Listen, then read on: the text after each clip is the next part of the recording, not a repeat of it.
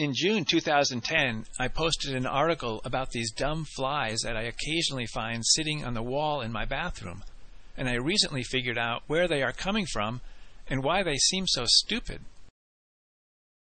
The drain in my house recently clogged, and when I flushed the toilet, some filthy water went into the bathtub. After clearing the drain, the bathtub was full of black specks, and I noticed a few of them were wiggling. I carefully put some into a plastic container and rinsed them off. There were two different types. Most were worms about 5 to 10 millimeters long, except that they had dark orange hairs everywhere except their head. These worms dried out quickly, which caused them to shrivel up and eventually die. At the tail are 5 clumps of hairs that radiate outward like a propeller, or like flower petals. This worm is almost completely dead. The head doesn't have any well-defined eyes or any other features, other than some strange type of mouth that looks like it has hairs coming out of it, I suppose to scrape up algae. Since this worm is almost dead and shriveling up, the rows of hairs are closer together than they would be otherwise. Here is a close-up of its head and mouth. There's a piece of debris clinging to its head. That is not an eye or an antenna. Its head is so black and shiny that it's difficult to see any features. A close-up of its tail shows 5 clumps of hairs. Many of the hairs are sticking together, but when the worm is alive and in water, they spread out like flower petals. Now the worm is dead and even more shriveled up. It is laying on its back, so you are looking at its belly. Although there are some long hairs on the belly, it has lots of rows of short hairs that it uses for propulsion. I put a tiny drop of water on this one. It doesn't look as black when wet, and the hairs become almost invisible. As it crawls, the hairs at the tail move around. I can't even guess at what those tail hairs are doing. These creatures don't have any legs, but they use their mouth as a leg. This is a side view. A small drop of water is clinging to it. It almost looks like there is some type of eye on the side of its head. Since it lives in the drains, maybe all those eyes do is sense light. As it crawls, its mouth opens up as if it's trying to eat or taste. Here it is in slow motion. Here are 2 of them, one right side up and the other upside down. As I mentioned earlier, I found 2 different types of creatures.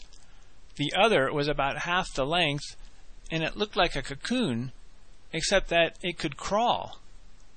It resembles the cocoons in my other video that the moths hatched out of.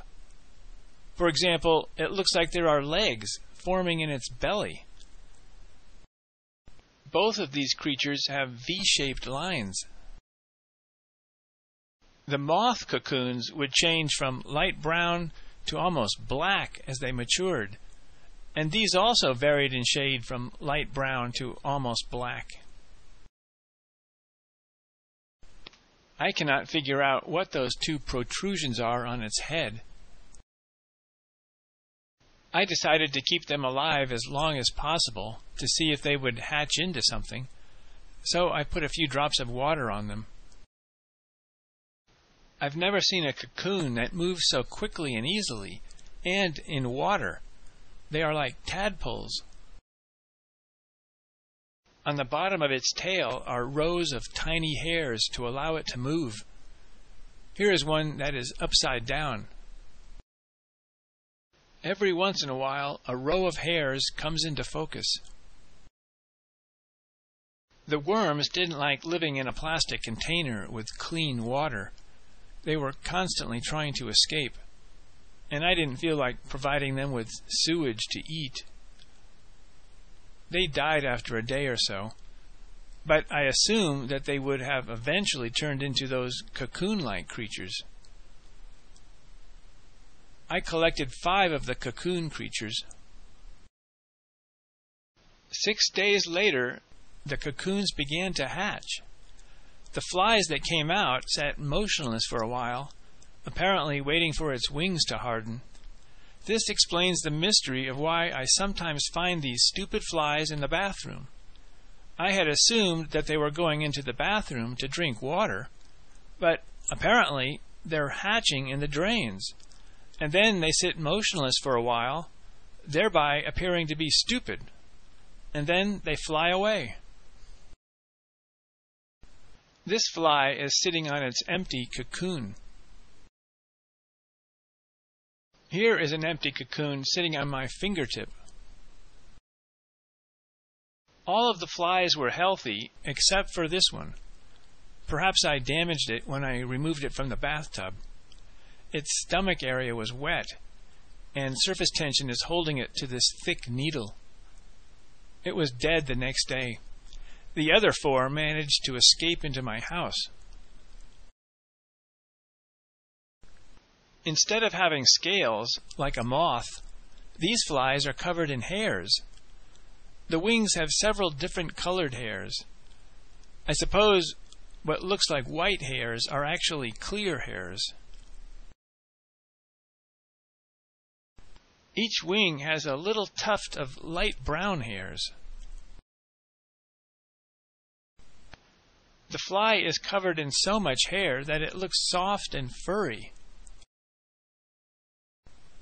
They have interesting antennae, and the antennae also have the appearance of being soft and furry. For a creature that grows up in a sewer, it certainly is attractive. Their legs are also covered in hair. Their head is covered in long hairs that look like they have dark bands and white tips. There is an amazing amount of life all around you if you take the time to look for it.